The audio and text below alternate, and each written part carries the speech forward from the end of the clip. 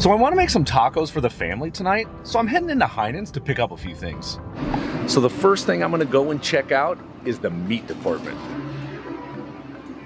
This is my happy place.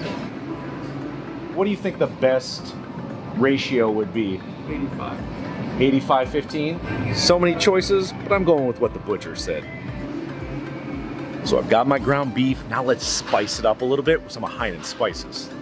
Definitely going to need chili powder for a little spice. Oh yeah, definitely have to get this.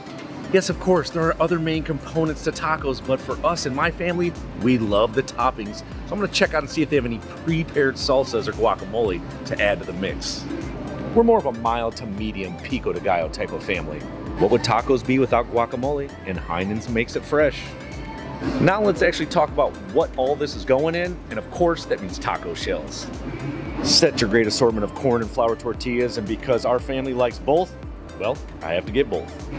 Okay, brief interruption. Did I just see that Heinen's makes con queso dip? I'm getting it.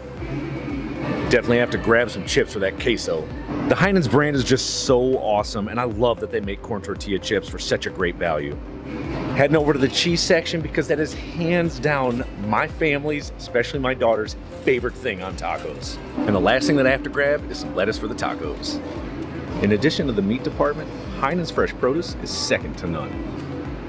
To me, green leaf lettuce is the best in tacos. Beautiful. Got everything I need. Let's go check out. Time to go home to make these tacos. Be sure to check out that video and see how I do it.